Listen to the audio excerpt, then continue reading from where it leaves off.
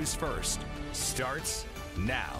Right now at 6, critical food assistance for Georgia families on the line tonight as the federal government inches toward a shutdown. Good evening. I'm Sean Gables. And I'm Alan Devlin. 1 million people in this state could lose benefits like SNAP. The program is one of several that will come to a screeching halt if lawmakers don't take action in Washington.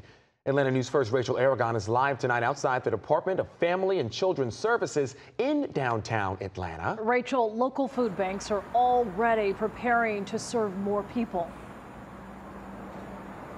Yeah, they say if we see another shutdown once again, they say inevitably that, of course, demand for food assistance will go up.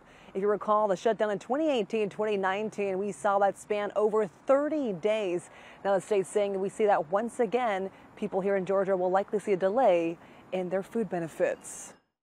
A government shutdown would cause a lot of disruption. I just got my food stamp card today, my EBT card today.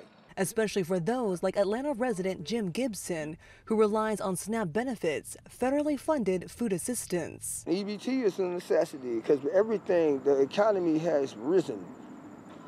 Dollar stores is not dollar stores anymore. The Georgia Department of Human Services says if the federal government shuts down, October SNAP benefits will not be affected. However, a shutdown not resolved by November could result in SNAP clients experiencing a delay in their November benefit issuance.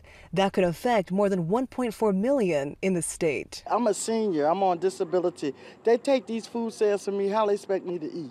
If funds dry up, the White House says a shutdown would also jeopardize a nutrition assistance program for women, infants, and children known as WIC. It estimates more than 220,000 Georgians are at risk of losing WIC assistance under a shutdown. We know that this shutdown will also likely increase demand for food assistance, and it will cause us to need to get more food out into the community. Food banks and those who receive food assistance are already planning their next move should a shutdown occur. So we going to the pantries?